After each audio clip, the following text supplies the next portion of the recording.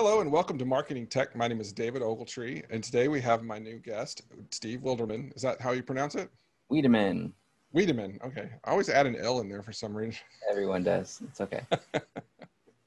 Well, thank you so much for coming up today and talking to me about your technology. And so I just blinked out on where you work. Now, where do you work again? So I run a small consultancy here in the Los Angeles area in La Okay, Mirada. that's right. Yeah.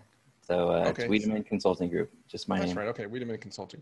And then Yep. also you you said you do some teaching as well Right. I'm teaching 6 classes right now, if you can believe that. I've got one at UC San Diego on tools and analytics. I have one at Cal State Fullerton on search strategy. And I have 4 that I'm teaching at the community college here at Fullerton. They're all online extensions. Some are certificate programs. But those 4 classes are web design, SEO, SEM, and online advertising. And today I got through the 4th of 4 office hours on the first week of the second term that I'm doing at Fullerton College. So yeah, I keep busy. Yeah, a little bit later, I was going to ask you a little bit about some of the technology you use in doing that as well. Okay. So in your daily work every day, you said you studied up a little bit. What kind of computer are you using on for your daily work? Right now I'm using a Alienware Alien 51, and it's because I got to the point in trying to do video rendering and render Camtasia videos while on a GoToMeeting or a Zoom with someone, and my computer was just burning up, and you could just hear it running like it was about to just like explode. So I said, I need to be able to have 170 tabs open in Chrome, be processing a video, and be having a virtual conversation like we're having, Right. and still be productive. Yeah, otherwise, I feel like I can only do one task at a time, and that would drive me crazy. Is that a laptop or a desktop? It's a laptop. It's a laptop PC disguised as a laptop. It's this monstrous beast of a computer that you probably don't want to take on a travel adventure anywhere. I saw a review for a $10,000 laptop the other day. It had a 2080 Ti video card in it. It was crazy. Oh my God. And I think Crazy. it even had like a i9, some ridiculous processor in it of some Yeah. sort. Yeah. What is the processor and RAM you have in that? On this guy, and I'm not gonna lie, I'm cheating a little bit because I have my That's little okay. cheat item on my thing. So processor, where is this one? Oh, so much juice in this thing. And I had him tweak it a little bit, so it took a little bit longer to get. I have you ready for this? 9th generation Intel Core TM, TM's trademark, stupid. 9th generation Intel Core i9 9900. And then in parentheses, it's 8 core, 16 megabyte cache E up to 5 gigahertz with turbo boost. Wow. That's one of their top of the line. That is definitely is what they call a desktop replacement. Yeah, it's a desktop disguised as a laptop. And there's actually 2 power cables that power this thing. And yeah, I've actually seen a review of that recently. Yeah, it does have 2 power cables. Yeah, it's crazy because you probably have a pretty big video card in there too, right? I'm sure. The monitor I purchased with it was the 34-inch Alienware curved monitor. So I wanted to make sure I had the best of what I could have for. Yeah, you can see my video editing and gaming machine behind me. It's it's the AMD side of thing. I have the latest greatest AMD, the AMD Ryzen 9 3900 XT or something like that. Oh my God, And that's it's like amazing. Do you actually use it for gaming, or do you just use it to have high performance? Okay. Oh yeah, I use it for gaming as well. I play Doom Eternal and I have Stadia, but I haven't really played around with it too much, especially not on this new machine yet. But I haven't really played video games other than maybe the Galaga machine I got in the other room in forever. You're so lucky. Yeah. I wish I could just take a break now and then and go play some video games. But for me, if I get a break, people know and they Steve, you got a sec? Yeah, I used to play a lot of video games back in the day, but and even now I still, even though I do play them, I rarely play for more than an hour a day or something. I'm just, just sit down for a minute and play something. But I still do love playing them, and I just had a lot of fun building that machine. Actually, I started off building more of a mid-sized gaming machine, and then I got excited and ended up building 2 machines. Nice. That's got to be so fun. And do you put like the VR equipment on and everything and run around killing zombies or? I want to. That's coming up. I want to be able to do that. I've That been would be so watching much things fun. about that. I kept thinking about using one of these rooms and getting one of those new Microsoft VR rooms where you get the cameras around the whole thing, Oh, and wow. that would have been a lot of fun. But we hired some new people, and I needed the desk, so no VR room for us. By the way, the graphics card on this beast is NVIDIA GeForce RTX 2070 8 GB GDDR6 OC ready. And I don't Nice. know So enough about hardware to know if that's really good, but I'm assuming it's pretty good. it's pretty good. 2080 70 is probably kind of the mid-level high end, I guess you would call it. The 2080 Ti is the best. Well, not is one of the best, and there's a couple above that that are crazy. But 2070 is probably one of the better ones, you know, for a laptop, because you When do they we do when do we make, get like I to said, Ready Player One, right? yeah, yeah, it's considered a almost high end, or you know, the bottom of the high end kind of thing, but it's still high end. It's very nice. I just got a new laptop, and I have an older one, which is the 1650 Ti, which is pretty close to the 2060 Ti, Nice. and yours is I mean, the 2060 normal, and then you have the 2070, and then they also add super to the end of them. So there's the 2070 super, and then 2080 super, and then the 2080 Ti. I've That's been amazing. into video cards recently, and it's really hard to keep track of it. I mean, there's so many incremental changes, you know, like $10 more for this and $10 more for that. It goes all, you know, all the way up from $200 to $4,000, you know, Mhm. it's, Just keep building it. Yeah, and people who like cars do the same thing. I have friends that are always posting pictures of some new like muffler that just came in, and and it's funny when you really enjoy something, it stops becoming a necessity, and it becomes more like a hobby. Like, well, yeah, I'm using it for work, but really I just really enjoy having lightning fast speeds. And when I got this monitor, I put on the Tomorrowland event because I love listening to electronic music while I'm working, and it was so distracting because it was amazing, watching the graphics card on a 3D monitor, at this virtual event. It was just like man, I'm not going to get any work done with this entertainment ready machine. So so I had to like get my calendar set up and make sure that I'm not goofing around too long. Yeah, my new laptop, it's 4K, and it's really nice. Right It's on. pretty amazing. It's a 15-inch 4K, and it has a kind of last generation kind of video card in it, but it's still pretty great. It'll still run Doom and stuff, but not at the highest settings. And behind me, where I have my logo back there, that's one of the newest monitors out right now. It's called the Samsung Odyssey and G7. And what it is it's really curved. It actually almost looks like a smile when you hold it sideways. It's one of the most curved monitors you can get right now. They only make 2 of them right now. Okay. And I really want to get the big one. They have a 49-inch one, which is basically the same thing, but double the size width. And it curves really like all around. It's like fully Your family immersive. and friends will never see you again if you get that one. Yeah. You're plugged in all the But time. unfortunately, only one company makes it, and Samsung, and it hasn't. They released it and then recalled it, and you can't get them right now. So hopefully they'll be back out soon because they're amazing. Yeah, It's there's a something lot I of that really. right now. Some of the things that I buy from B&H as I'm starting to set up a studio here at the office, and there's a lot of things that are just back ordered and backlogged, and it's just a crazy time. So we work with what we have, and we just try to make the best of it.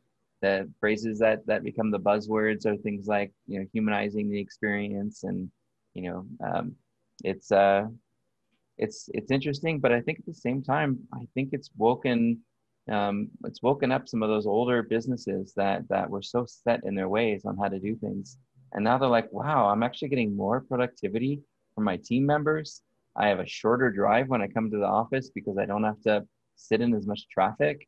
Maybe this is the tipping point for what the country needed to have more work from home, to have more Yeah, virtual, because I've been loving it. My team loves it. They're all productive and kicking more butt than ever. And we still talk all day long on Slack. We all share what we're planning on doing in the morning about what our day looks like ahead of us, and we engage. It's been fantastic. So I hope it sustains at least a good part of, what we've been able to accomplish through, some really challenging times. Yeah, I have some friends, probably mutual friends, where they have said that, they're going to get rid of their office, and they're not going to, Jim that own. Boykin did, right? Internet marketing ninjas. They Did just he? I wasn't sure about him. I think it might have been Christopher Simper, maybe, or somebody like okay. that, or maybe Arson. I can't remember who it was, but it was somebody, one of those guys, and or maybe all of them. I don't know. They're going to be doing that. They're going to be closing up the office and just staying this way. And I saw an article recently where they were talking about how a lot of companies had this in the pipe and were planning on doing it eventually, but it was really hard to pull the trigger. And then this forced their hand, and they had to do it. And then all of a sudden they're like, yep, it worked just like we thought it would, and we're going to keep it, so it is going to be very permanent for quite a few companies. Sounds that way. And Yeah, that's a good thing in many ways. It's a good thing because people are going to be closer to their families. They're going to be able to work out at the gym. Some of them got 2 hours of their day back that they spent driving. They have no excuse to not use that time to get healthier, to get up earlier, to sit at the table like our parents and grandparents did and read the newspaper.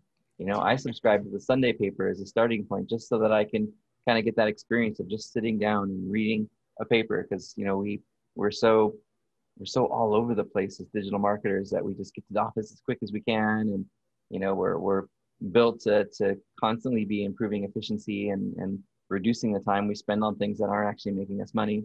So yeah, I think this change is healthy in many ways, and I think the pandemic taught the world that not only can you survive, but you've been doing it wrong for quite a while. So do you remember a time when there used to be two newspapers delivered a day? Are you two old new. enough to remember that? I delivered the paper for the Orange County Register when I was a kid, back Yeah, in when I the in the 70s, I remember my grandparents in Houston, because it's a big city. There would be yeah. a morning paper and an afternoon paper, Oh, or that's evening cool. paper, I and did. it was the same company, the same paper, the Houston Chronicle, and they would deliver twice a day because other than that, there was the news, 30 minutes of news at 6, and that was it. Right. Yeah, Unlike that's now where we can just get news constantly 24/7. yeah.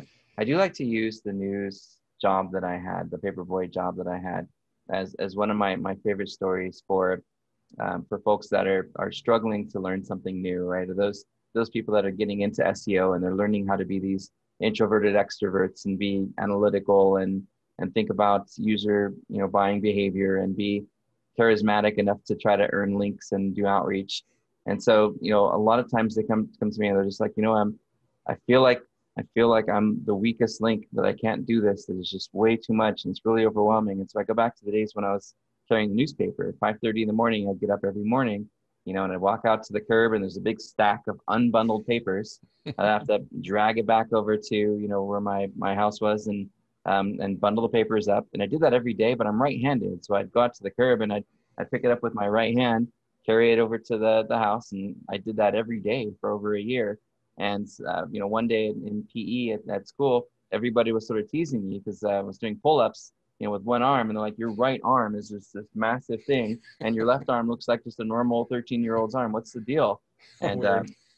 it's because if you do something repetitiously, you build the muscle, you grow, you build. So, and it goes along with my favorite quote from the 13th Warrior, where the guy hands him a sword. He's like, I need a sword. And he hands him this big sword, and he's like, I can't carry it. It's too heavy. And he says, grow stronger, right? And it's just it's this funny paradigm of you can do anything if you just keep trying, if you just keep working at it. And so many people just get overwhelmed and they quit. And I think that's what makes folks like you and I who have made it through 20 years of being in an industry, because we never gave up. We didn't quit. When rankings went down, we got excited. We were like, how do we get rankings back up? What do we, let's figure out who's ranking now and what's making them rank. And and as we finally figure out all the things we need to change, the algorithms readjusted and everything was fine again.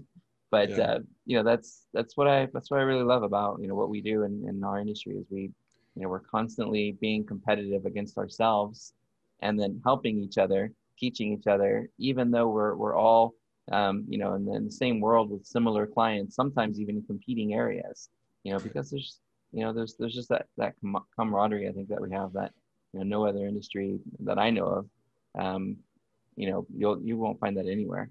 Right. Anyway, that's a tangent, but that's No, it's something. fine. I find it funny when I talk to younger people in the industry and they're like, "Oh, this new update is killing me." I was like, "I'll experience something like the Florida update in 2003 and come back to me." Oh, That right. was, Yeah.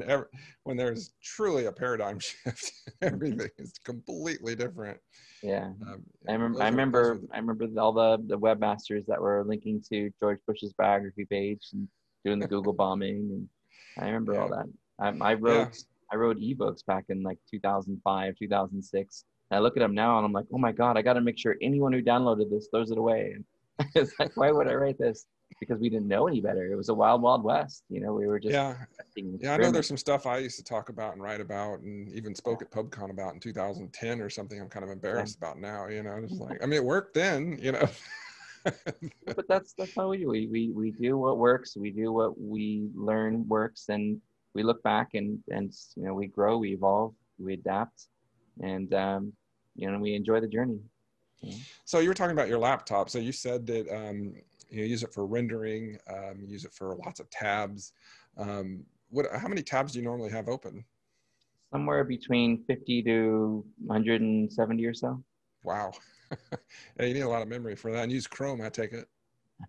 Yeah, I'm in Chrome. So Yeah. yeah, I've got, and the things that I have open are things that I intend to close. So over the course of the week, I'll go down to lower tabs, and over the weekend, I'll open some new things up that I need to work on. I'm writing a textbook right now for students.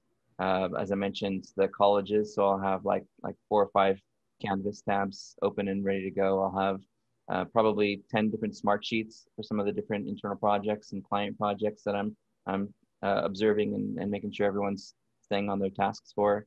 I got a few articles that I want to read that I probably should just put in my Evernote, but I'm like, no, it's a short one. I'll get to it, and I just don't. And then, What do you, of course, yeah. go Sorry, ahead. go ahead. No, I go was ahead. gonna say, what do you use for your bit of video editing? So I just recently got the Adobe suite. So Okay, we what have I a use. company we've been outsourcing to for some of the blogs that we tried putting together and did a horrible job. We had great people and great ideas, but the audio and the video just wasn't there because we don't know any of that kind of stuff. We're digital marketers. So Sure. as the journey continues, we're getting better equipment, we're getting better studio setup. Here's kind of a preview of the studio in progress. You can kind of see where Oh, we're nice. going. Green screens, the whole thing, right? Oh, wow. Yeah. So yeah, the video software. The reason I got it for myself was so if I need to do something sort of ad hoc for the school for teaching, I can have some fun with it as opposed to just you know recording a video and uploading it. Now I can do some things with green screen. I can also do some video editing and add some features and comedy to it. So it's not just me lecturing, to Right. students for 30 minutes. It's something fun and engaging. Yeah, I've gotten a lot better at Premiere doing this. I still don't really use I'm so most of the bad at it that features. I forgot the name of it. I forgot it was Adobe Premiere, yes.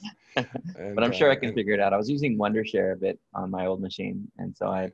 I got to do a little bit of sort of bare bones basic stuff.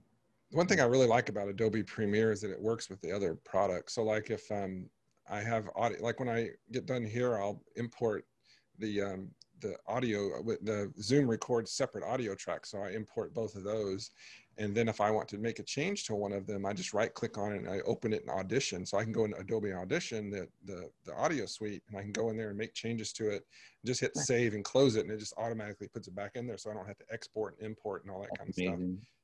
And then also you can do the same thing with Photoshop. You can open up the picture in Photoshop, make a change to it, and just save it, and it'll come back in there. Yep. Remember So when it was Photoshop and Image Ready? We had to toggle between the two back in yeah. the day. Yeah. So And you then mentioned there's Camtasia. Is that what you use for screen quite a capture? bit. Yeah, I use Camtasia for a lot of things. Sometimes I'll jump into Snagit if it's a short thing that I'm doing, but most of the time it's Camtasia. Have you ever heard of Adobe Captivate? No. I've used that a little bit. It's used for making online classes and stuff. It's Okay. pretty robust. It's a separate product. Unfortunately, it doesn't come with the $50 a Wait. month we already pay, but it's a separate product altogether, and it's pretty amazing. It allows you to create some pretty elaborate courses. I used to tried to make some courses for pay-per-click back 5 years ago when I first started out. But it was just so Looks much. amazing. Oh my Huh? God, dude, thank you for showing me this. I can't wait to check it out. Do I want to know how much it costs? Probably not, right? I think it's Oh, it's not 30 bad. bucks. There's a teacher edition that's like $3.99. Oh, nice. So yeah, Cool. it's pretty amazing. It does a lot of cool stuff. Um, but I used that a long time ago. I haven't used it in a while. It's probably changed quite a bit. Um, and they have special salespeople for Captivate, and they'll start once you get it download it and give them your email. They start calling you and say, "Hey, you Oh, gonna pay great. for this?" Yeah. Upsell, upsell, upsell. You know, always be selling, apparently. So you make so you also make evergreen content type of online content Not as much as I'd like to. It's a courses. cobbler's story, right? Taking care of your clients first. Sure. But yeah, the plan is, this year is to transition away from a lot of the more fulfillment type work that we've done to help fund some of our courses that we're doing. Where we've worked with certain industries so much that we were able to sort of create an out of the box roadmap.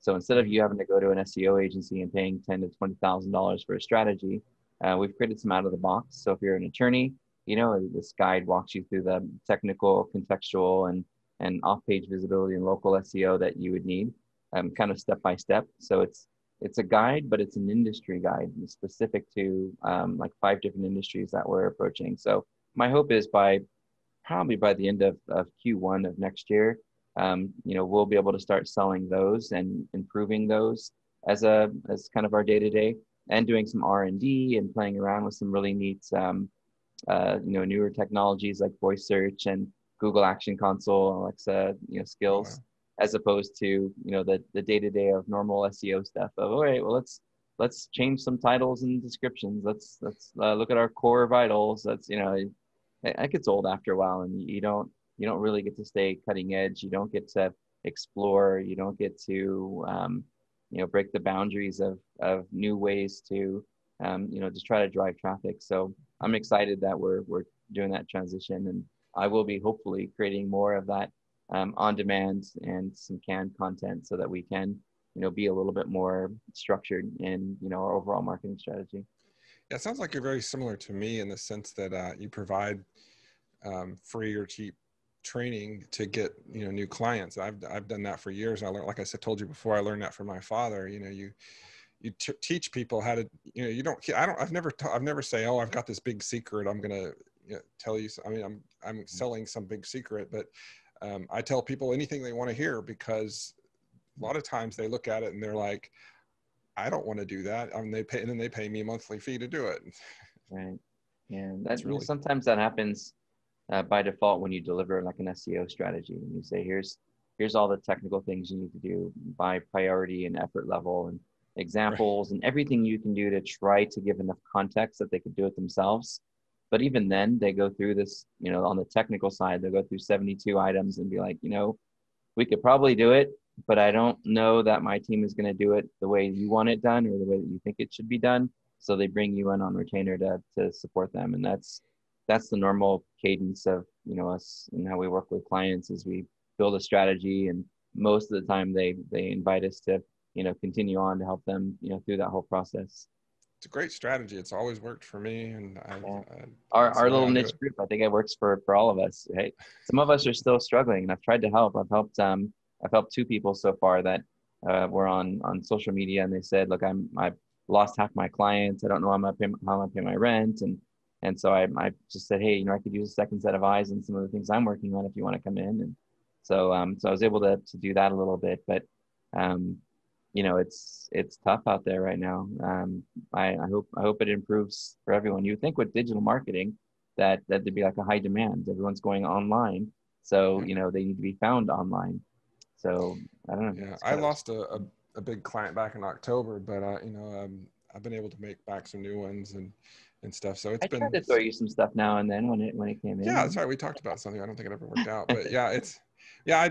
One of the things I do, and it's kind of funny. I started off in SEO back in 2003 and did that for quite a while, and kind of got burnt out on it and switched over. It was kind of retired for a little bit and came back and did pay per click, and decided I wanted to, get into the pay per click side of things. And what I've done is I've gone back on my SEO roots and I mean, I do this because I like my SEO friends, but my SEO friends will tell me, they'll send me business because they're like, well, I don't do pay-per-click.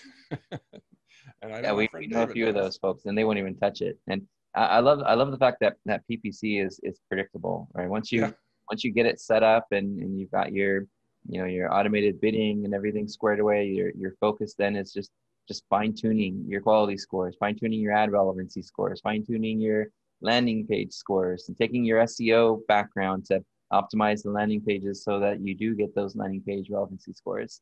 But it's Yeah. interesting watching how it's evolved. I used to teach PPC at some of the local colleges here, and just as a guest speaker, I'd come in and kind of show them how it works. Like, here's ad rank, and ad rank is really a combination of your what you're willing to spend and your click through rate, and and now it's like, well, now it's like 14 different factors. Are you using ad formats and all the right extensions, and are you it's just like it's gotten so complicated, so much to the point where I feel like Google's really trying to push us away from keyword bidding and Yep. really trying to get us more into audiences. Like, maybe someday keywords might even go away and it's going to be just focused specifically on audiences, in-market audiences and affinity audiences. And, and I feel like that's sort of the trend and the pattern of where, paid search is going. Forget about the keyword. Let's figure out what the person wants and be there, when they do search for it.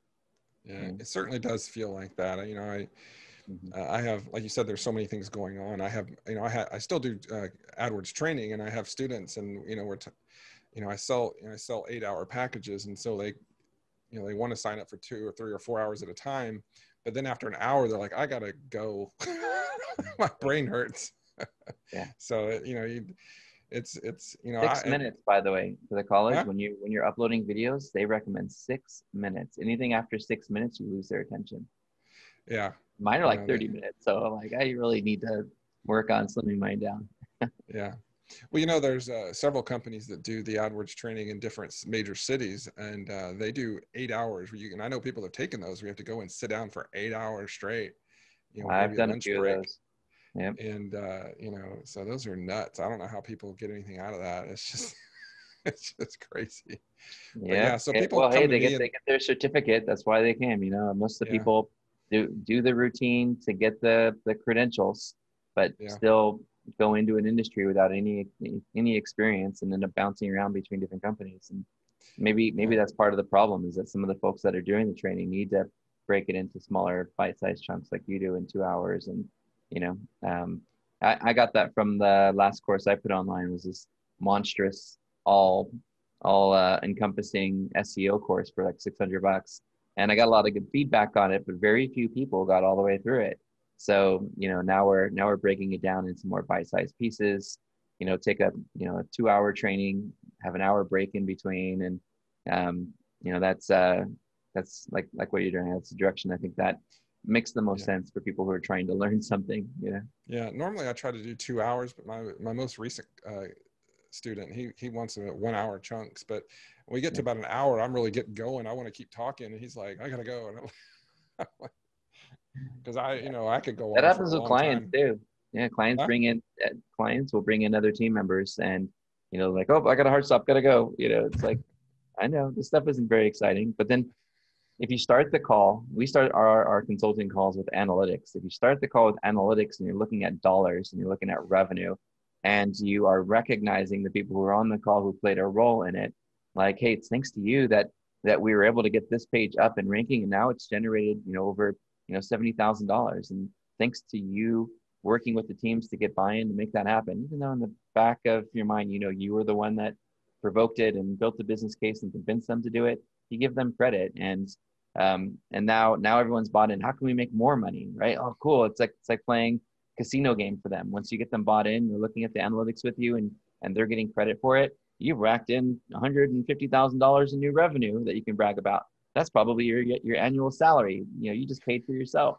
Let's double that. Let's do another page. And now they're more interested in listening to the tech recommendations and the content recommendations and some of the things that you suggested to get more links to the website. But sometimes that's what you got to do. But yeah, I know exactly what you mean. So if you're like, oh my God, my head's spinning, all this technical crap, right?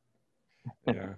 But it's not just that. It also, they, I've given them something new, and that's all they can think about is this new technique they've learned. They want to do an ad customizer, or they want to do something, some new kind of thing, and it's I just, got a they're like, client like that. I got to do this like, thing, and I'm like, no, you shouldn't do that, right? So funny. I got I an email know. today from a friend of mine who's a DJ, and he talk about geeking out on equipment. This guy's got this massive DJ stand with all the bells and whistles on it, like makes the DJs from the '80s, look like 5-year-olds playing with Tonka toys. Yeah. And he also runs like a water restoration business and contracting business. And he goes, "What do you think of these guys?" And it was like some agency that had a 7 on it. I can't remember the name of it, but what do you think of these guys? I'm like, I don't know. I don't know anything about them. But then he sends me a video of them walking through what they do. Check out what we did for this construction client. And then you pull up that same construction client and the same tool that they were showing off in like Ahrefs or whatever. And you go back to the client and like, are you sure you want these kind of links?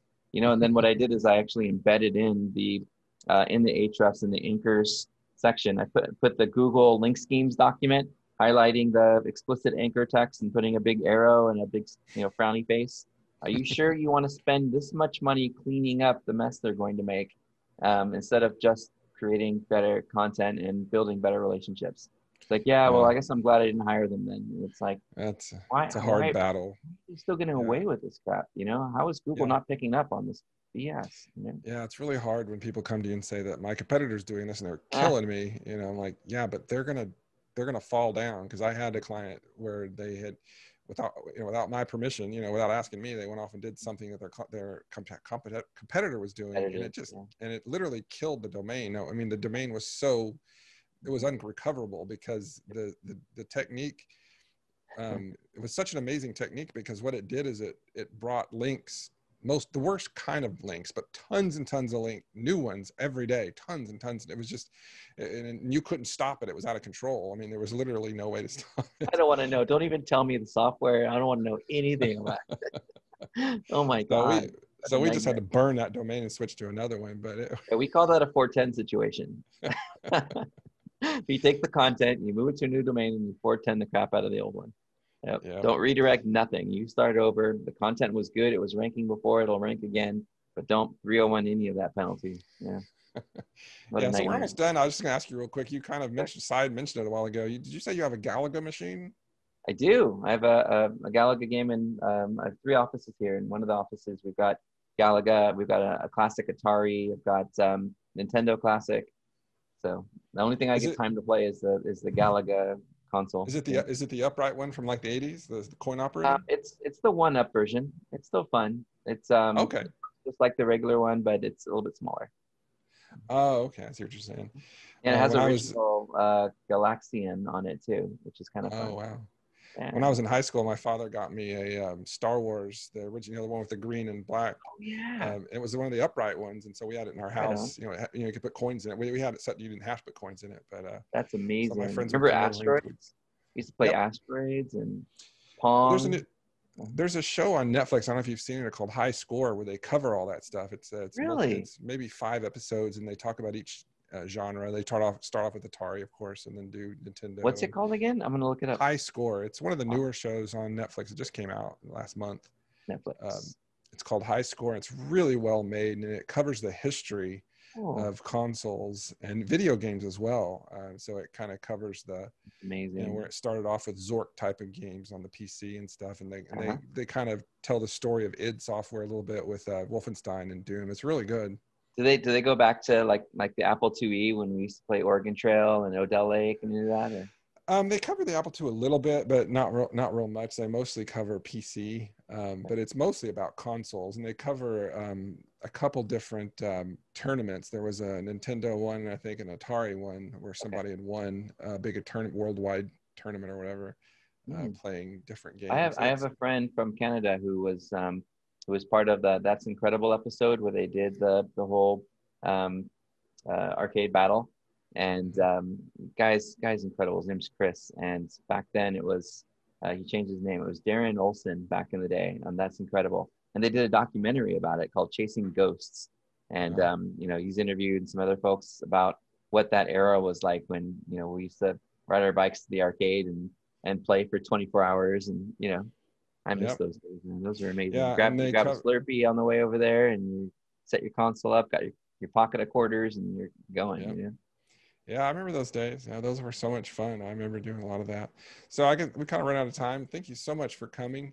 It's Steve Having me. Wiideman at Wiideman and Consulting. Is that correct? Wiideman, like Wiideman. Wiideman Just Consulting. kidding. Is that correct? Wiideman. Yes. And huh? I think it's Norwegian. I don't know much about my heritage, but I'm told it's Norwegian. And I'm David Ogletree from WME Training, and this is Marketing Tech. Thank you so much for watching, and please subscribe. Bye-bye.